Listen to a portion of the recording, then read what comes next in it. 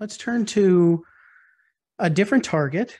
EGFR exon 20 insertions are a different type of EGFR mutation, and we can take a step back and remind folks that EGFR mutations are not some one-size-fits-all approach. We are getting more and more nuanced about this, and one subgroup is exon 20 insertions. We do have a couple of FDA-approved, somewhat active agents for this. One is a pill called Sunvozertinib, one is an infusion called amivantamab, but they both have limited utility because their response rates, the tumor shrinkage rates, are in the range of 20s, capping out at 30%, and they have their own challenging side effects with them. I think that we would generally be inclined to favor using them, maybe not as the first line treatment, but at some point. But I would say there's still room to hope to do better. And here we have a new agent called Sunvozertinib. It also has its name DZD9008. I don't think it has a marketed name at this point, but it's an oral inhibitor of EGFR exon 20. So a pill-based therapy. This is an Asian trial that enrolled 97 patients with an exon 20 mutation. These were pretty heavily treated patients, median of 2 prior therapies.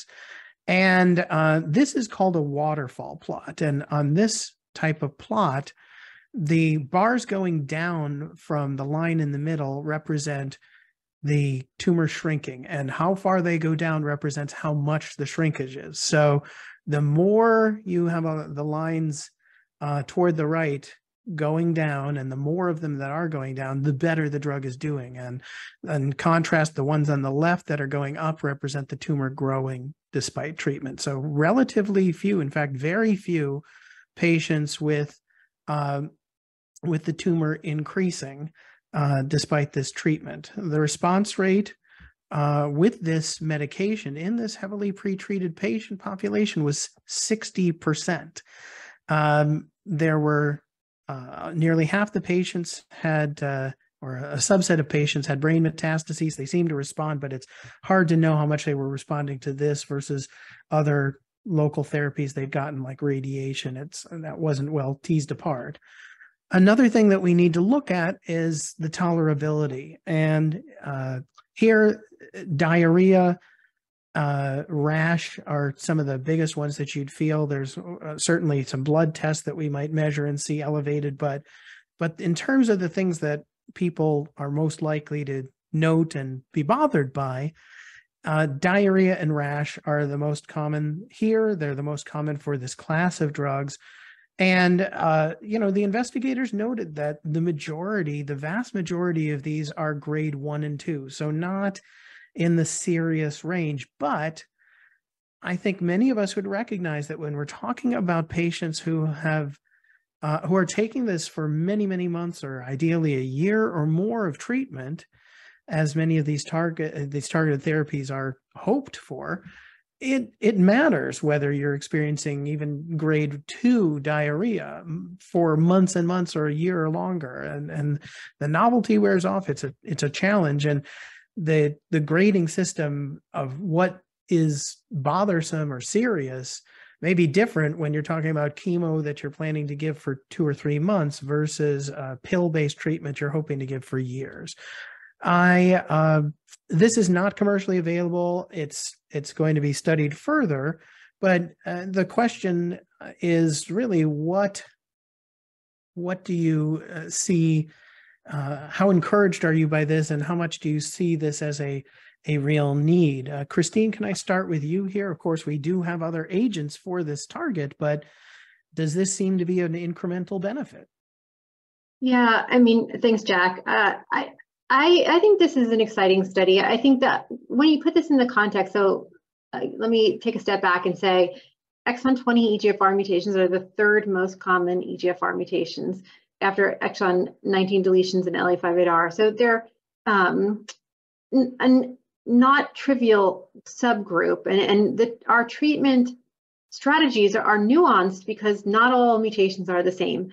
And this is a great example of that. And, the drug we talked about before, osimertinib, for example, is not one that we can just give to patients with EGFR exon 20 insertions. So we need to take a more nuanced approach.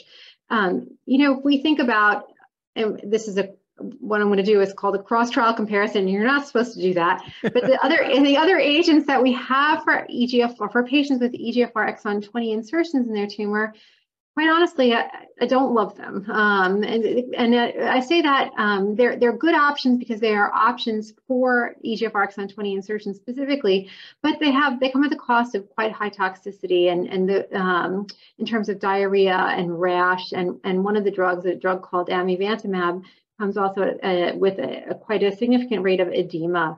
And so I think this is an advance, both because the efficacy or the effectiveness against the tumor was very good, but also because I think this does look like it's probably more tolerable than the drugs that we have currently available for patients with EGFR exon 20 insertion. So I'm enthusiastic for this compound to keep moving forward.